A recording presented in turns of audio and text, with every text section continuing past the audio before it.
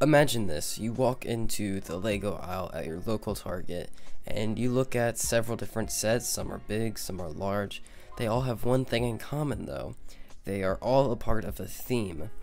Recently, I wanted to challenge myself, and so I decided to take a common Lego theme, that being Star Wars, and imagine what it would look like when it is built in another theme, in this case Ninjago. So I texted a channel that I'd never seen before. Perhaps you've heard of her, Cowie's Creations. She's a kind of a small channel, but I texted her and she was really excited to try this challenge with me. So this video is in collaboration with Cowie's Creations. Go to the description below to check her out if you haven't subscribed to her already. But enough introduction, let's get on with the video.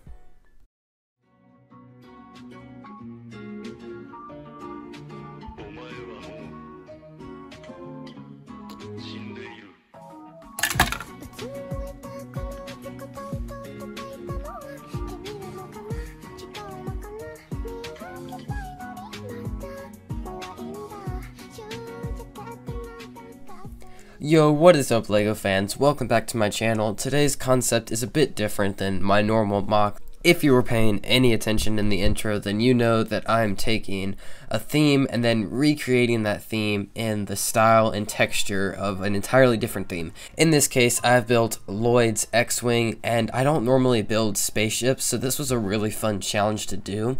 If you want to try this challenge, definitely do so, and if you tag me, I will share it on my Instagram story. I cannot wait to see what you guys come up with. But diving into the mock, let's go ahead and take a look at the back. You can see the rear engines, which are taken from Lloyd's Dragon Mech from the LEGO Ninjago movie line, and it looks like this ship packs a real punch, has a lot of power to it. And I'm just combining tire pieces with transparent blue pieces, and then you can see the blue rubber bands. I got these from Poe's X-Wing Fighter, and these are simply used to keep the wings from moving out of place. They're only held together by a few Technic pins, so they're not extremely poseable because gravity just takes control. Screw you, gravity. But it does look cool, and you can kind of get it in a fighter position. And overall just really looks like an X-Wing. The front part uses hinge pieces to go from 4 studs wide down to 2 studs wide. And you can see the inner workings. It also includes some landing gear similar to what Poe's X-Wing has, and I'm assuming the other X-Wings have it. I only have Poe's X-Wing actually, so don't have much reference material. But let's go ahead and open up the cockpit where we will see Lloyd Garmadon. This guy came out in 2021. He is the 10-year anniversary Lloyd edition, the Golden Ninja, whatever other name they're calling him these days. Regardless, this minifigure looks so cool. I haven't been collecting Ninjago as much as I used to, but I'm super glad I got the set that he comes in, because this guy's hair and bandana combo is just so incredible, and the overall detail on the torso and leg printing, I love it. I'm not going to try to collect all of the golden minifigures, but this was a cool little minifigure to get my hands on. And you can see the main color scheme is sand green with some dark green and then also gold pieces. I'm using the Dragon Hilt, which is a piece Ninjago recently introduced, which is really cool and I love looking at it. Probably going to use it in more mocks in the future.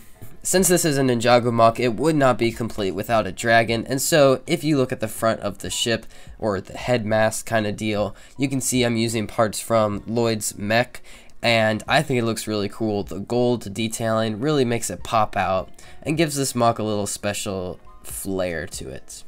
And it has a very big whoosh factor, which if you don't know what that is, it's basically how cool it feels when you're flying it around the room saying whoosh and making spaceship noises. But that's really all I have to say for this mock. I'm not used to talking about smaller scale mocks. I did put a lot of effort into this to make it look accurate to both themes, and it was a really fun challenge to try to stay true to 2 different themes at the same time. Definitely go check out Cowie's video in the description below, as it will be coming out right after mine. But that's all for today. If you enjoyed, leave a like, share your thoughts in the comment section down below. If you're new around here, hit subscribe, and I will see you guys next time. Bye!